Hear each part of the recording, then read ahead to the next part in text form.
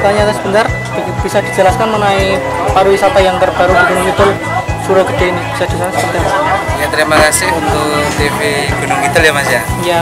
Yang sudah hadir di wisata Salam Gedhe, bahwa di khususnya kawasan Paduk di Desa Ngeloro, Kecamatan Paduk, Kabupaten Gunungkidul ada destinasi baru yaitu wisata Salam Gunungkidul, di mana wisata Salam Gunungkidul akan menyuguhkan ataupun objek utama kami berupa air terjun dengan ketinggian 25 meter yang saat ini kami bungkus dengan berbagai kegiatan paket pariwisata.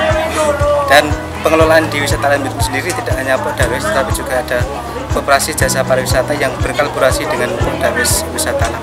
Seperti Mas, sekilas info potensi yang ada di wilayah kami. Ya, terkait dengan antusias masyarakat yang berpartisipasi aktif dalam kegiatan pariwisata, memang kami menyadari tidak mudah merintis suatu objek atau merintis suatu organisasi, tetapi itulah yang terjadi di kami seperti itu. Memang dari awal kami pembukaan memang belum begitu antusias, tapi semakin kesini pengunjung semakin banyak, kesadaran masyarakat juga akan semakin meningkat dan semakin tinggi seperti itu.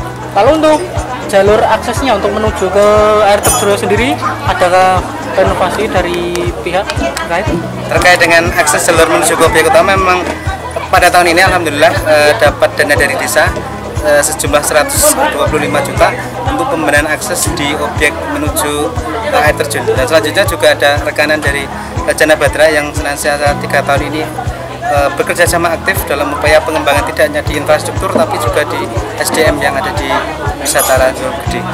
Untuk harapannya wisata ini kedepannya bagaimana? Untuk harapan ke depan, memang wisata Salam Gedhe menjadi salah satu destinasi unggulan yang ada di kawasan koridor utara KSP 4 berada di Kecamatan Paduk. Tidak hanya di wisata-wisata yang sudah maju, tapi embrio yang ada di sini menjadi wisata unggulan ke depannya seperti itu Mas.